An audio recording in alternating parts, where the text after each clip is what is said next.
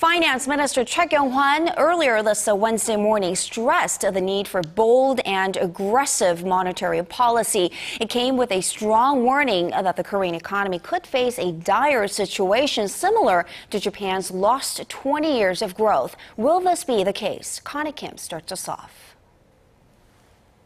First, let me recap Japan's lost 20 years. It can be summarized as 1, the asset bubble burst, 2, increase of household debt, and 3, deflation.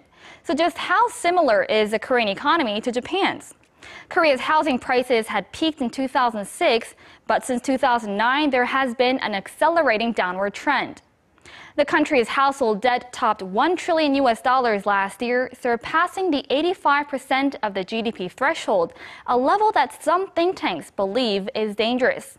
Now, it means people will shy away from spending. Deflation had also been a talking point for some time in Korea.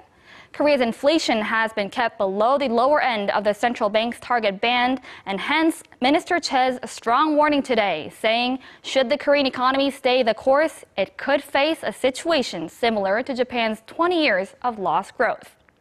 But an expert that I spoke to says Korea's structural economic difference from Japan could be its saving grace. Let's take a listen.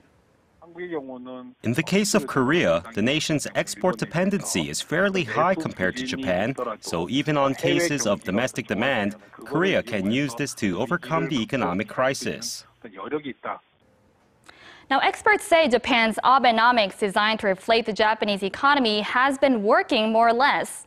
Now, will Choi-nomics pledging aggressive measures to boost the Korean economy work? Well, we'll have to wait and see as the government is expected to lay out its economic policy direction on Thursday.